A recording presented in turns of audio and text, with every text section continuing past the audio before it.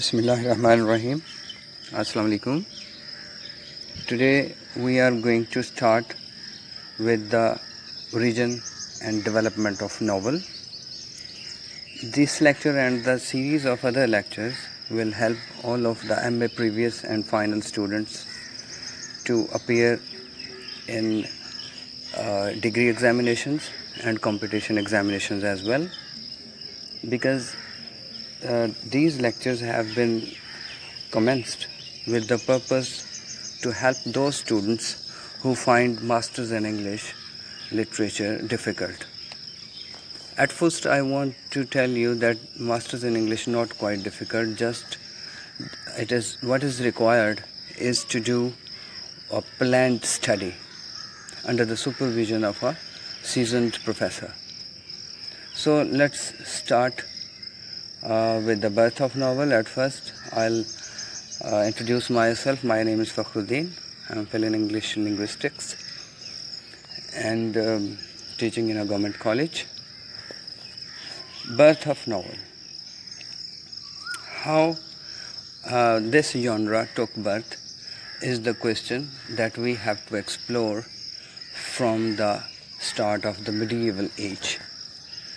Medieval age roughly starts from the 5th century and ends at the 15th century. This age, though particularly not specified for the birth of novel, but we see that in the legends, in the ballads of King Arthur during that period, we find that the stories make somewhat a birth into a novel. As we see in the following lines, we see that yet it emerged as a new genre in 18th century AD. So its complete birth we find in 18th century. Stories produced by Lilly and Sidney in Elizabethan age could not still be called a full-fledged novel. Then came the Elizabethan age. Queen Elizabeth actually started its queenship in 1558 to 1603. So this era is called the Queen Elizabethan age. So in Queen Elizabethan age, Lilly and Sidney, though tried to write upon this genre, but still these could not be called a novel. For example, Lilly wrote Euphues and Sidney wrote Arcadia. These were not at all. These cannot be called full-fledged novel, because there were too much moralizing in these stories. Then came the 17th century, but towards the end of the 16th century we find the picaresque novel. This novel has its origin in Spain. Though still it cannot be called novel for our convenience, yet we use it as a novel here. The hero of such novels wherein not the hero, they were actually the wandering rogues. Picaro in Spanish language means wandering rogue, a rascal. So the hero in such novels were the rascals and the wandering rogues, as the word Picaro suggests right here. Cervantes is the writer. Don Quixote, he wrote Don Quixote, is the best known of picaresque tales in Spanish. Actually, these were the tales in Spanish, not in English. Now we move to the next line. Such stories remained popular till the days of Fielding and Smollett. So we find that Fielding and Smollett have some sort of ground on the field of the novel. Then came the 17th century. We say that the 17th century marks the beginning of the shape of the novel, somewhat novel we can say it, and towards the beginning of the 18th century as well. John Bunyan is the writer. He wrote The Pilgrim's Progress, and he wrote this novel in 17th century. Though we cannot still call it a full-fledged novel, a complete novel, yet it took somewhat a little shape of novel, as it had a smoothly working plot, because the characteristics we find of the novel, modern novel, can also be found in it. For example, a working plot, a variety of characters, impressive descriptive passages, and simple dramatic dialogue.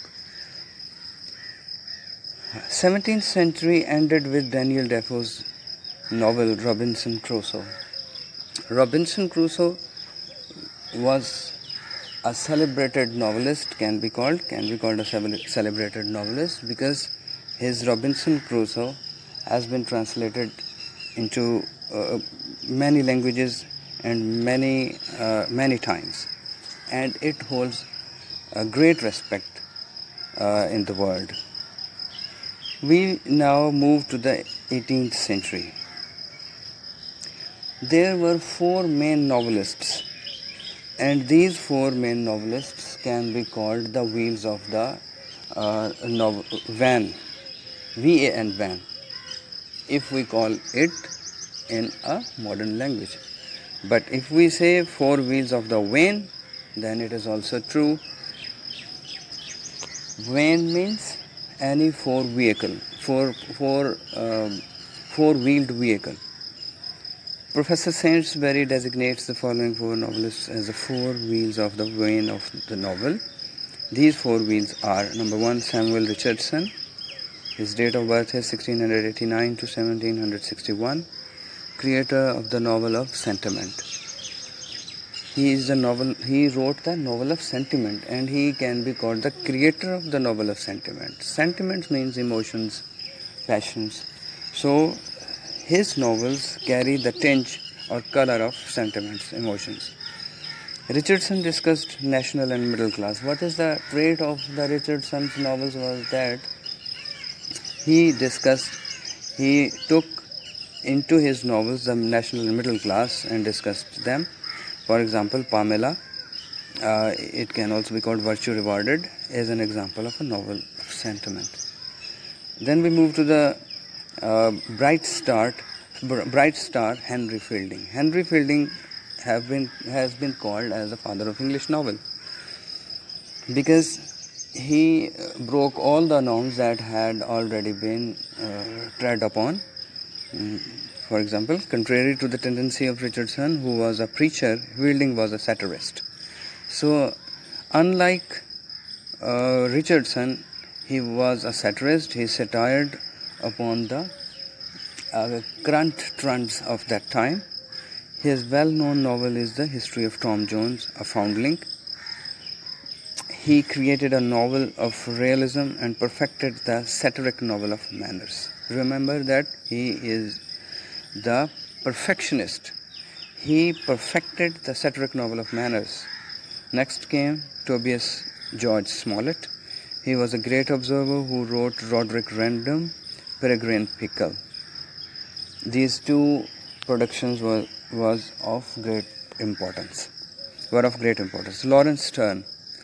His Tristram Shandy is a sentimental novel that reaches the extreme limits of its principle. That's all. Hope you would have learnt a lot from this lecture. Allah Hafiz.